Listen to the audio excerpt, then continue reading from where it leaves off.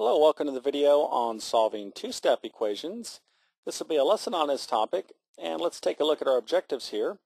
So the first thing I want to do is define a two-step equation, and then we're going to go ahead and learn the process to solve two-step equations. But before I get going, it's very, very important for me to stress the following, okay?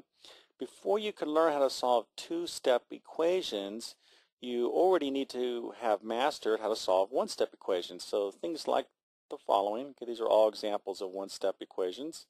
Say 2x equals 6, or maybe something like 1/3 y equals 15, or x minus 9 equals negative 11. Okay, these are all examples of one-step equations. So if you know how to solve these, and it's pretty easy for you, understand the inverse operations, then you'll be fine with two-step equations. Okay, but if you're a little bit weak on these one-step equations, I really encourage you to pause this video or just stop it all together, go back and review, and then come back to this lesson. Okay, two-step equations are pretty easy once you understand one-step equations. So, what are two-step equations? Well, it's very much what the name implies. Okay, it's going to require two steps to get this solution, and these are some examples of two-step equations. So it's like the game of hopscotch. To get to the finish line, you got to take two steps, 1 and 2, for example, to get to the very end.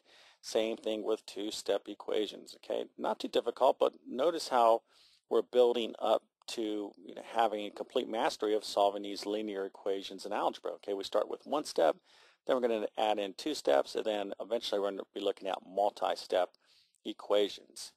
So what is the process to solve two-step equations? It's actually pretty straightforward. Okay, the first thing you're going to do is you're going to use addition or subtraction to isolate the term.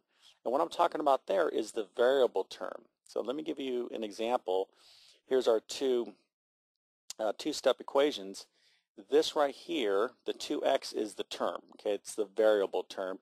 And in this particular example, 1/3 y would be the term. Okay, so once we use addition or subtraction to isolate that, kind of like if we were just solving for this part of the equation, the next thing I'm going to do is actually solve the remaining basic equation. That's actually going to be a one-step equation, and we're going to use the multiplication and division inverse operation. So let me go ahead and just actually show it to you. I think this will make much more sense. Okay, so the first thing I'm going to do to solve these two-step equations, first step is I'm going to use addition or subtraction to isolate the term. So our first problem, 2x minus 5 equals 7, I already said 2x is a term. So to isolate it, to get 2x by itself, I'm going to add 5 to both sides of the equation. Okay, I'm using that inverse operation concept. Okay, so it's kind of like I'm solving for 2x. So when I add down, okay, just as we talked about the format when we're solving one-step equations, I'm going to get 2x plus nothing is 2x, and that's going to be equal to, or excuse me here, first of all, we got 2x plus nothing is 2x, negative 5 plus 5 is 0, so that goes away. And then I get 7 plus 5, and that's going to be 12. Okay, so that was my first step. Okay, I used addition or subtraction to isolate the term. In this case, I used addition.